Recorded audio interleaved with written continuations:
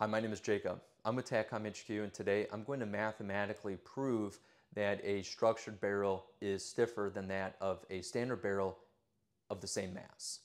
And to do this, we're going to look at a second moment of area, and that is the amount of resistance a body can exude when a force is applied to it trying to bend it, flex it. And this does encompass a number of complex equations. I'll be doing my best to be able to break down the fundamental logic of how these equations are set up and the results of that resistance. And to do this, we are going to start with a simple object such as these rectangles. And this is going to be the same object, but just rotated 90 degrees. If we then add a length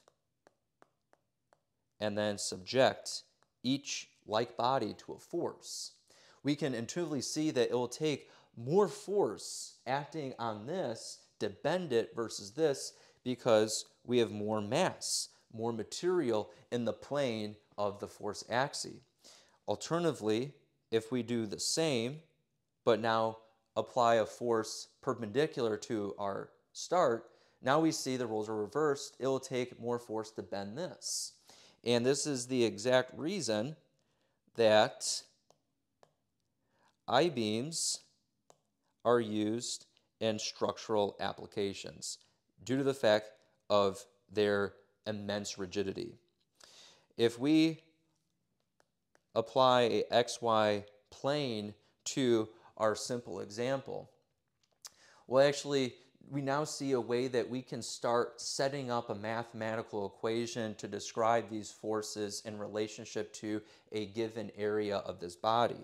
But to do that, let's actually apply it to a barrel. And so we're going to be pulling a cross section of our barrel.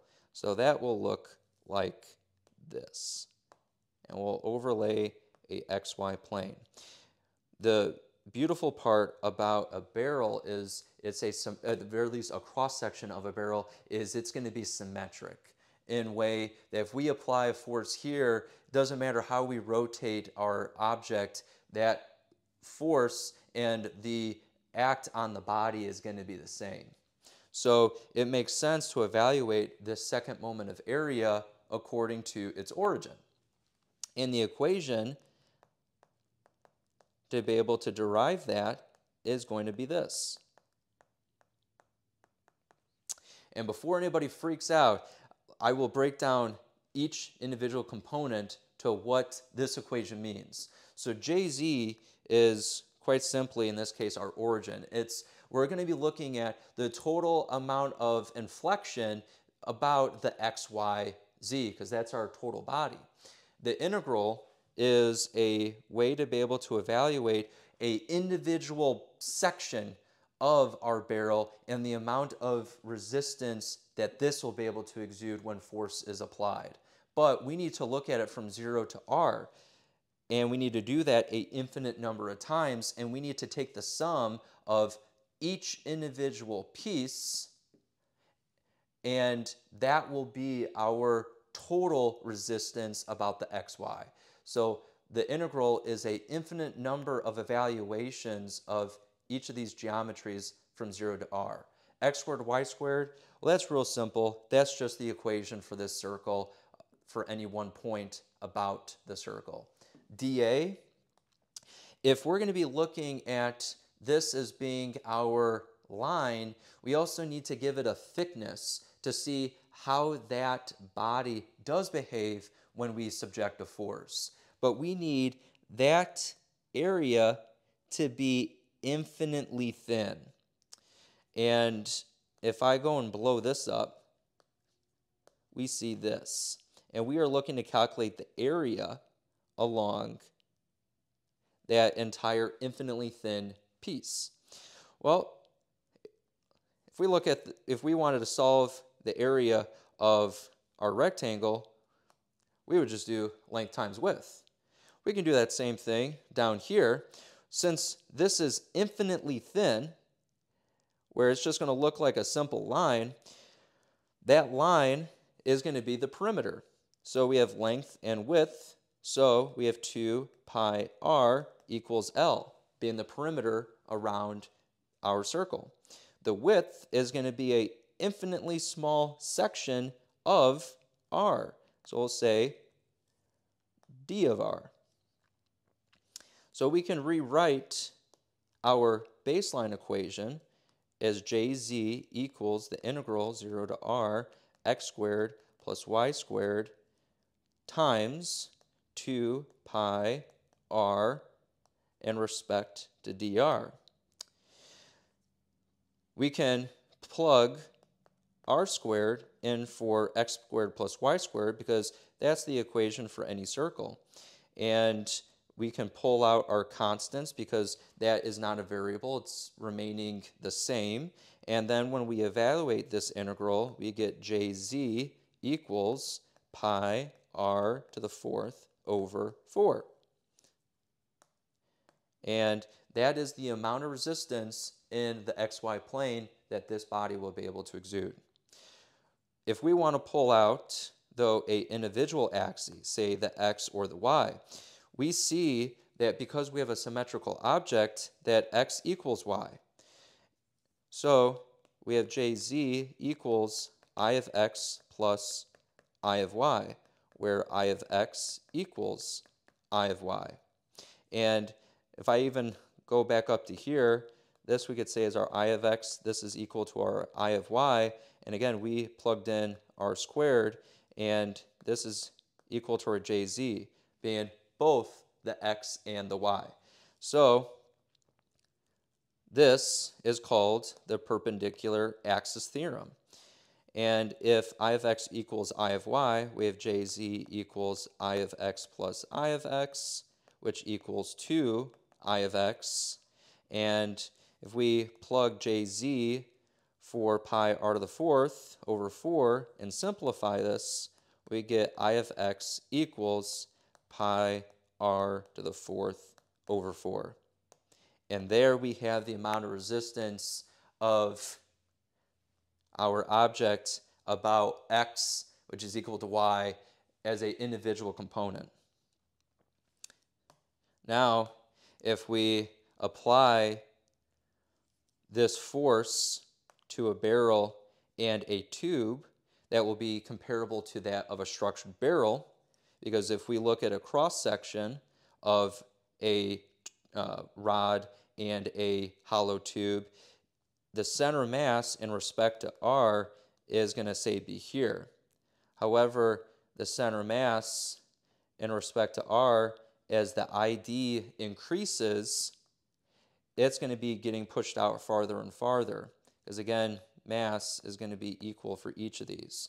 And that's going to be a similar concept to a structured barrel,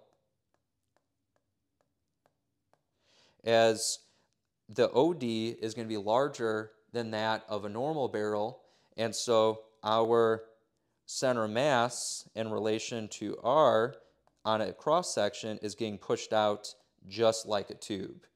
So we have a rod, which is equal to a barrel, and here's our tube that, for the sake of this example, we're going to say is similar to a structured barrel. To compare the resistance of a rod to that of a tube, we're going to look at the difference per area unit. And since we're looking at a cross-section of each, that's actually really simple. The area of this circle is just going to be pi r squared. The area of our tube is going to be big pi r squared minus little pi r squared, being little for being the smaller radius. So if we look at the second moment per unit area of a rod, this will equal its resistance over A. That will simplify SA of R equals R squared over 4. So that's the amount of resistance per area unit for a rod, aka a barrel. Now do that same thing with a tube. We have the moment of resistance per unit area of a tube is equal to I of x over area. And again, we have a difference of big OD versus small ID. So we can write this as, had a momentary technical error, apologize for that. We can rewrite that as pi r to the 4th over 4 divided by pi r squared. So here's our big circle. And we're going to subtract this from pi x r to the 4th over 4 divided by pi x r squared, small circle. And when that simplifies,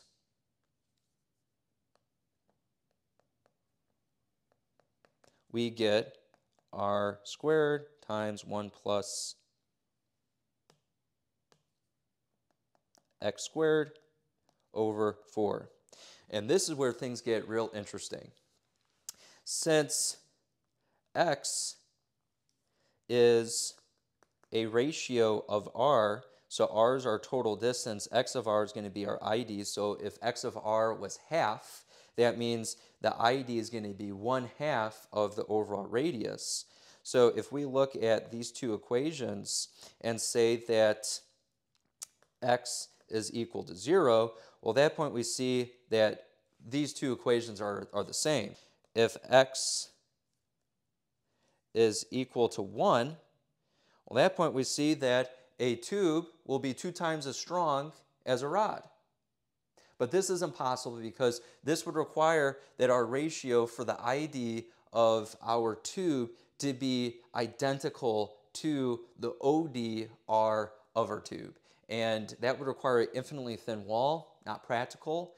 However, if we do look at x equals half, now we see that a tube will be 50% stronger than that of a rod. And when this is compared to a simulation done in cell combined Eularian and Langrangian of a structured barrel to that of a standard barrel of the same mass, in that simulation, they found it was 56% stiffer for the same weight.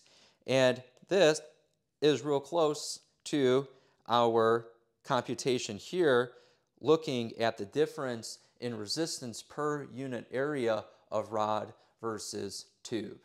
So this is actually highly representative. That is the mathematical proof for a structured barrel being stiffer than that of a standard barrel.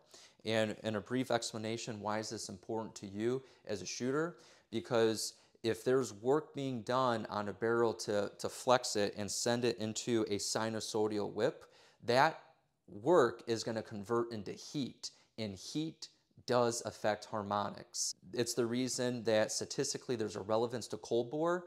It's the reason that we know that if you were to shoot on a cold day versus a warm day, you have 2 different groups. And that's because there's an intrinsic link and correlation between heat, temperature, harmonics. You can't change one without affecting the other. So if there's work being done to whip a barrel, that's heat. If you can make that barrel stiffer with a larger OD, with a higher second moment of area, that's less work that can be converted into heat, and in turn, that is going to improve its harmonic stability.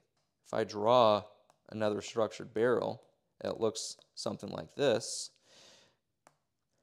If we relate it back to our I-beam and the way that that is much stiffer and more rigid than that of just a simple bar, you actually see that we have that structure of an I-beam all the way around our barrel, reinforcing our bore. So that is a geometric and mathematical proof for a structured barrel being stiffer than that of a standard barrel. Thanks for watching.